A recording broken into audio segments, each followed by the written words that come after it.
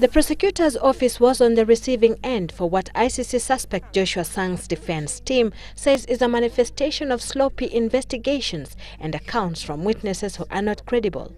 The prosecution, in presenting this case, in the first instance acknowledges that they do not believe their witnesses, but still have the cheek to come and ask Your Honours to believe the witnesses they do not believe in themselves. We submit that the prosecution's case is built around statements obtained from career witnesses, i.e., people who have spoken to every commission, every court investigating post-election violence in Kenya. The witnesses that they have sought to have to rely on are not believable. It is clear to us why the prosecution has not called live witnesses. Katwa pointed out to the court that the credibility of a certain prosecution witness was particularly questionable. This is a self-confessed criminal.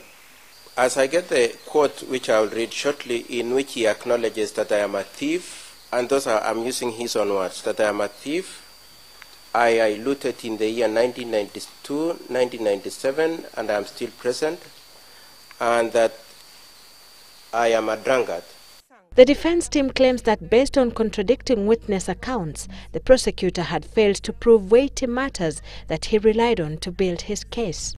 These meetings were never held, that the supplier of the guns, one Mr. Frederick Kapondi, was not available to supply the guns, and the subject of the meetings and the subject of the guns is an entire fiction in itself, fabricated by the prosecution witnesses. The prosecutor also alleged that Kass FM presenter Joshua Sang called to action attackers in a coded language, another piece of evidence that the defense team found fault with. There is no formulation of that alleged coded language. Secondly, there is no formulation of the solution to that coded language if there was a code which was to be used by a selected set of people for purposes of communicating. However, while making their presentation, Judge Hans-Peter Kaul raised concerns that the language the defense was using was becoming inappropriate. The language which you are using is close to,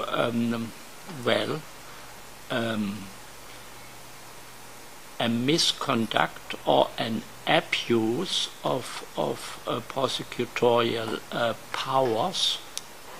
I do want to clarify that I have said the prosecution evidence is contrived, not necessarily that the prosecution themselves are responsible for it. I will be listening with great attention to the continuation of your pleadings. Sylvia Chebet, Citizen Live at 9.